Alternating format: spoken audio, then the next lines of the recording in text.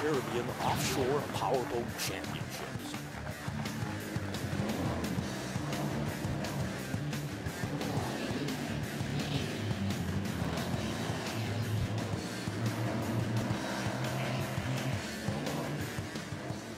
The Carib, Great Race, Pleasure Sports, and Pirogue divisions. And here are your hosts, Roger Piggott and Jay Harrison. Hello, everybody, and welcome to the sunny island, Trinidad and Tobago. We're here with the Carib Great Race, and specifically the Pleasure Sports and Pirogue divisions of offshore powerboat racing. Well, all the race teams are showing up early here at the Trinidad and Tobago Yacht Club. Jason, what's our roster for today's agenda?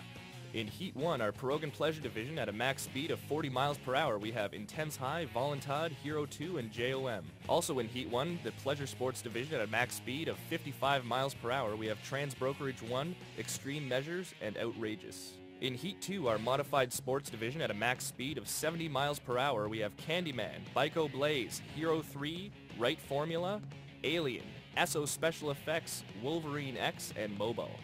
In Heat 3, our Superboat Light and Super Modified divisions with a max speed of 95 miles per hour, we have Rage and White Heat 3.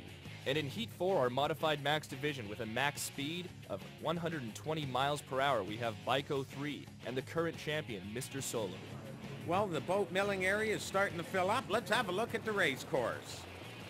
Here's what 100 nautical miles of Atlantic Ocean looks like. The boats are going to go eastbound past the center of town, Port of Spain, through the Bocas and the Dragon's Mouth, and follow the grueling North Shore. Into Maracas Bay, more North Shore action. Now, there's a lot of water current here. They're going to be doing a sharp 90 at Grand Revere across the Atlantic Ocean. They're going to do 2 loops in the finish area, and that's going to pick out today's winner.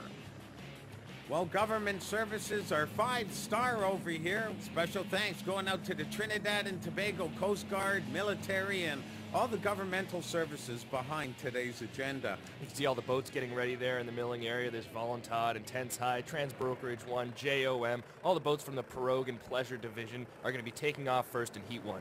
Well, this is really the entry level to the big offshore boats. This is where you could get in and see if you enjoy the sport. You still have the same skill with navigation, getting from one island to the other 100 nautical miles away. So, I mean, whether you're starting off in the MTI catamarans or the entry level, but right now we're on board ICEMAN 1. The green flag is up. And there we go. The green flag is down. This race is now underway with the Pleasure Sports and Pirogue divisions. And I think what's going to happen here is everyone's just going to hang tight as a cluster of boats with such a distance in front. No use pedal to the metal right now. I think, Jason, we might see a little bit of just hanging out and seeing what your competitor or the other boats are doing performance-wise. Yeah, no need to be panicky right off the bat. There's Team Trans Brokerage 1 getting an early lead, followed by Outrageous, Extreme Measures, Intense High, and JOM. Well, they're doing a great job right now. As mentioned, they're heading eastbound to the capital city on the island of Trinidad, better known as Port of Spain, and they'll be circling around the Trinidad and Tobago Yacht Club, which is standing room only at this early hour. You can see the water conditions are ideal. There's no chop. They're in a huge bay right now, a natural bay. It's actually one of the largest bays in the Caribbean. So, I mean, what you see is what you get. Here's our far east marker buoy, a great shot from the eyes in the sky. Jason, we could see 3 boats breaking loose right off the bat. There's Team Outrageous, skippered by Damon Mosca in the lead there, followed by Team Trans Brokerage 1 and Extreme Measures led by Jonathan Tardo battling it out there for second place right now. Well, the Tardo family, if you've been following the series, has a very rich tradition, 30 years in the island of Trinidad and Tobago, a forerunner, and actually his father is the captain of Toyota White Heat 3, very pristine boat and all-star ground crew. We should also mention that while the water conditions are fairly calm right now, they're going to pick up huge in the North Shore where there are 6 different water currents converging together. Yeah, that's always a nightmare when they go through what's known as the Bocas into the Dragon's Mouth. They'll be heading there very shortly, but that's the first area of major chop, and you go from a nice calm bay like this into a 5 to 6 foot swell, and these boats have to adjust fast.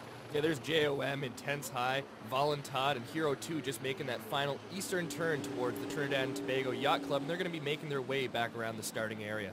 Shoreline is just jammed with spectators, and it's a real ideal opportunity for the consumers on the island of Trinidad to get a first-hand close-up look at the boats, because once they get back to the starting area and take on that grueling North Shore, the boats are obviously well out of distance. You can see a lot of the big ships in the background that are moored off, and there is a safety zone for these big ships not to be mobile during the execution or the initial start time of the race. You can see the Carib logo at the back of the boat. Thumbs up. So right now that one engine is just holding out fine. Looks like a modified fishing boat. Team Voluntad, led by Miguel Morales, just slightly ahead of 2-2, led by Larry Maiku, but still ahead of them is Intense High. What a name for a boat, Intense High, down in the tropics. Go figure. But a great shot here in the sky is we're following a beautiful paint job there. Intense High, a father and son package in D69. This is their first year of racing in the Great Race, but let's get into our current positions. Heat 1 is just coming past the starting area, and Heats 2, 3, and 4 are standing by ready to go. More offshore powerboat racing when we return.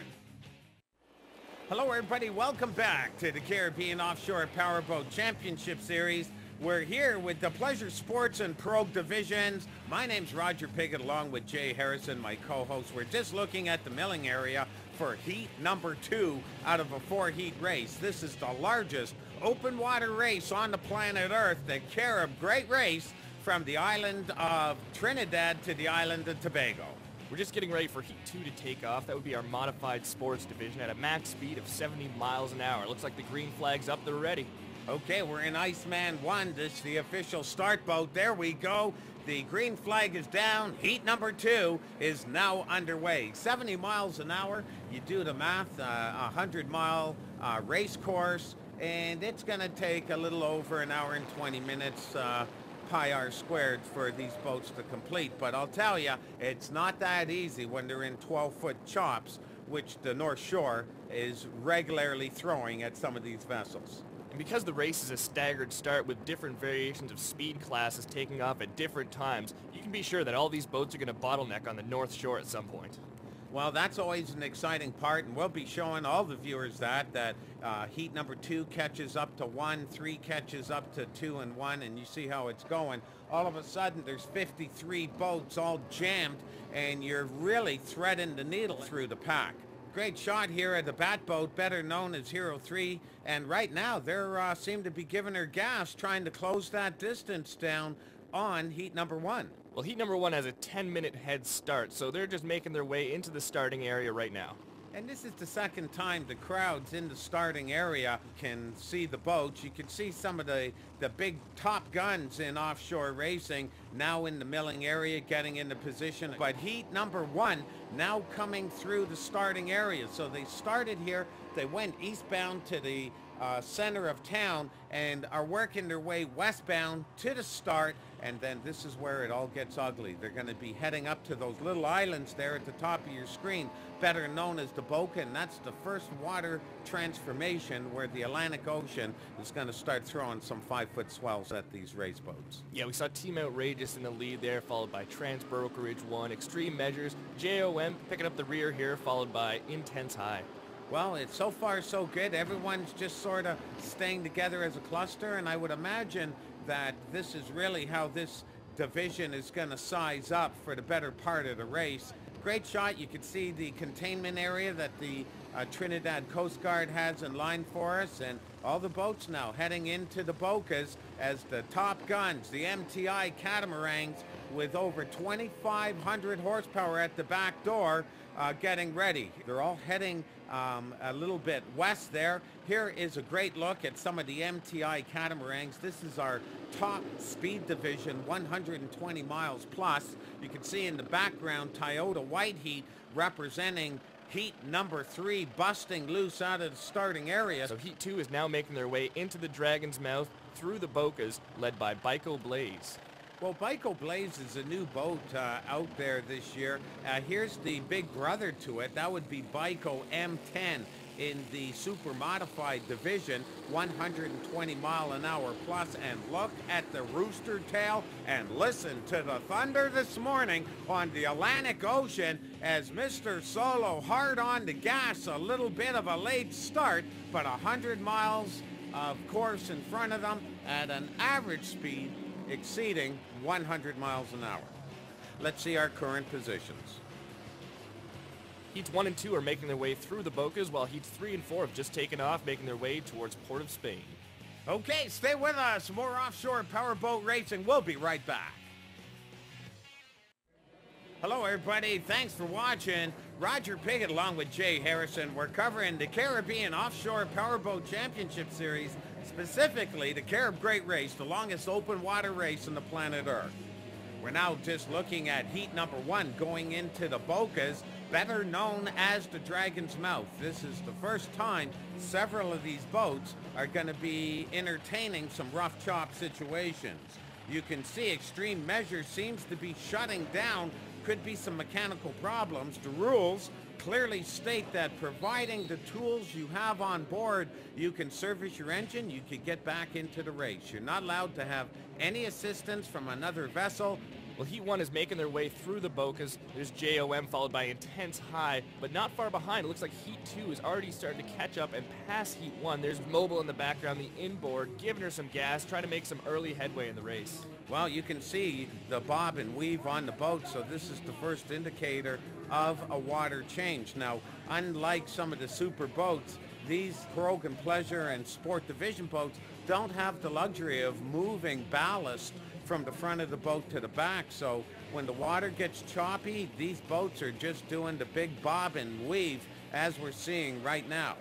But here's what I like. Heat 4 already closing down on heat number 1. That's a great shot there. Our eyes in the sky of Bico 3, British American Insurance, driven by Brian Branker and Richard Phillips. And you can hear the thunder on the Atlantic Ocean today. There we go, just blowing by Intense High. Let's have a look at the Intense High biopay. In the Pirogue and Pleasure division at a max speed of 40 miles per hour, we got Michael Clerk Jr. and Michael Clerk Sr., the father-son package as the driver and throttle man. Well, this is what it's all about, and a great-looking boat, entry level, one outboard motor on the back, and they're going to have a lot of boats blowing by them. RC Cola M10 hard on the gas, chasing down Bico 3, but it looks like Extreme Measures back up and running. Congratulations, they're back in the race. Well, they were broken down earlier on, but they got the boat back up and running. They repaired it, and that's a true sign of experience. Let's take a closer look at Team Extreme Measures. In the Pleasure Sports division at a max speed of 55 miles per hour, we got our driver, Jonathan Tardo, and our throttle man, Justin Keyser. Okay, well, a good-looking boat, and you notice they have arrows pointing upwards that says this side up. We have another shutdown. It looks like engine failure on Hero 3, and once again, if they could get her up, there's a great look at some of the crowd as these boats are just going to be blowing by them. They're in the containment area heading towards Maracas Bay. Another shutdown. Jason, what's going on out here? Team Outrage is down for the 8 count. I guess they couldn't take the pounding on the choppy water out here now. Here we go, another shutdown.